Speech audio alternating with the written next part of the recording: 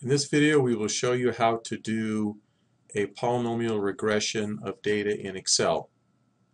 The data that we're going to use today is given in this Excel worksheet. If you look at this, it gives you the years from 1975 to 2009, and it gives you the newspaper revenue from classified ads in billions of dollars. If you look at the data, you'll notice that the values go up until about 2000, and then they begin to fall. So this suggests that we are going, when we do the regression, that we're going to have to do a regression that is a higher order than linear. To generate the B column, which is the number of years since 1975, we can use Excel. How to do this? Well, we're going to type in the B2 cell equals A2 minus 1975. So in the B2 cell, we have the number of years since 1975 for 1975, which is simply 0. We can replicate that by just pulling and dragging and dropping. So what we're interested in doing now is doing a regression on the data that is highlighted. To do the regression, to do the polynomial regression, we go to the top and we pick Insert. Okay. Under Insert, we're going to pick the Scatter option. And under the Scatter option, we're going to pick the Scatter with only markers.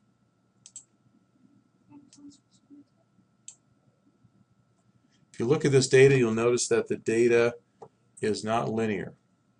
But in Excel, if you want to do a regression, the first regression that you have to do is the linear regression. So we go ahead and we click this graph, and then we click on the third layout.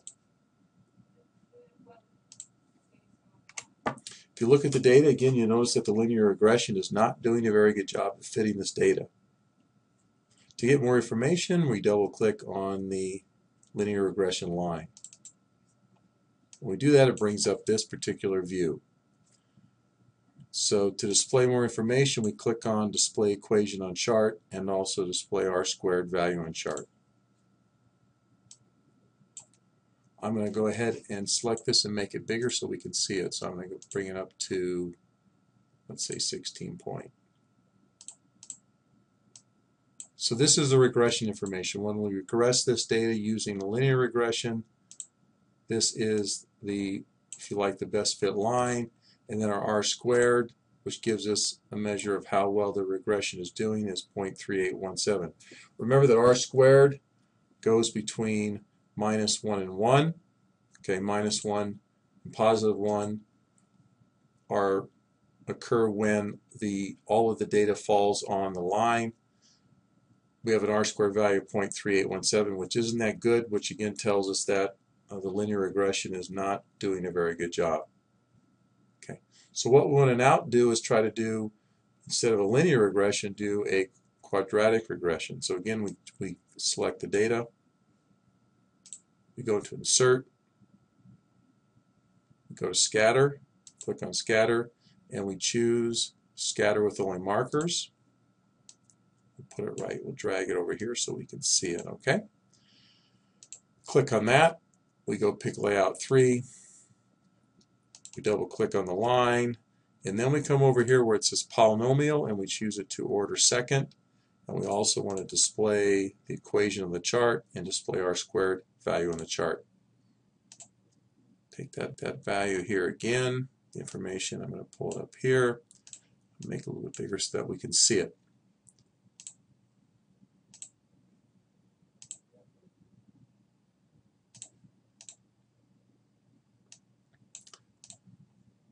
So here is the information for the quadratic regression. If you look at this, it gives you the equation of the line here, right?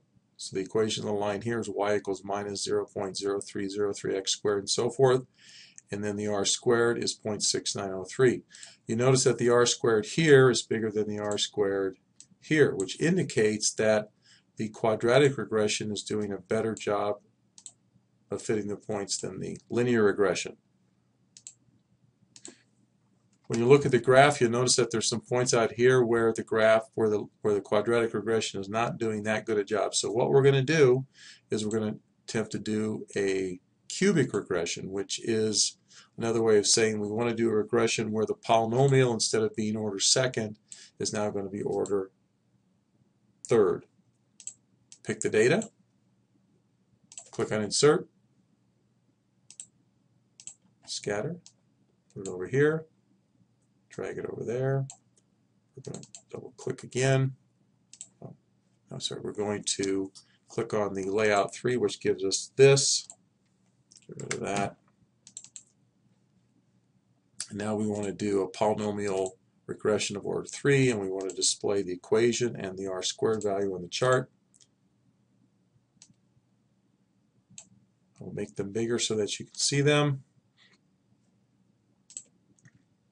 Let's go to 16. Sorry, 16. All right. So here is the equation of a line that is right there. You'll notice again that it's third order or cubic, and r squared is now 0.9023. Okay, that's pretty good. An r squared of 0.9023 is a fairly high r squared, which says that the regression that we have here, right, the fit that we have here, which is cubic, is doing a good job of fitting our points. Let's do one more. Let's do a quartic, which is a fourth order regression.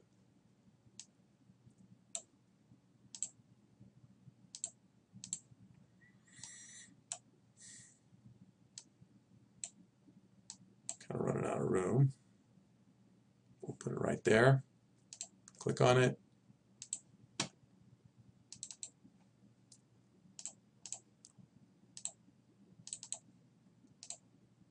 Now if you look at this one does a really good job. I mean, I like the fourth order regression better than the third order regression.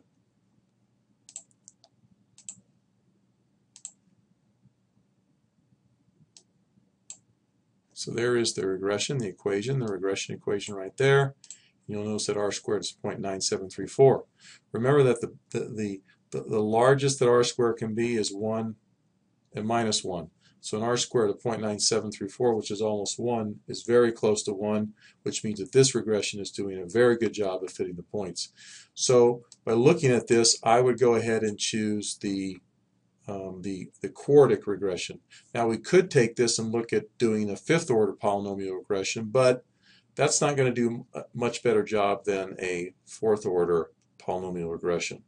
When you're doing regression, you want to pick the lowest order that tends to do a pretty good job. Okay, in this case, it's going to be the quartic or the fourth order regression.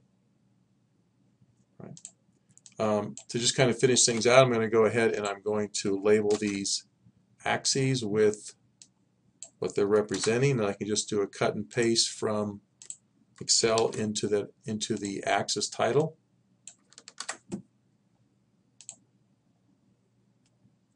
Kind of move it around a little bit, make it a little bigger. Look at it.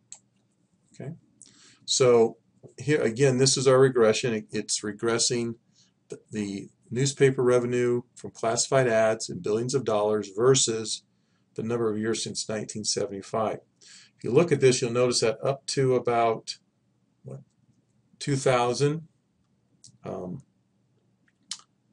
maybe a little bit past that, the newspaper revenue from classified ads was growing. After that point, it began to fall, and this is being caused mainly by the internet. What's happening is that people are opting more and more to put their advertisements on the internet as opposed to in newspapers. This concludes our video on using Excel to do polynomial regression.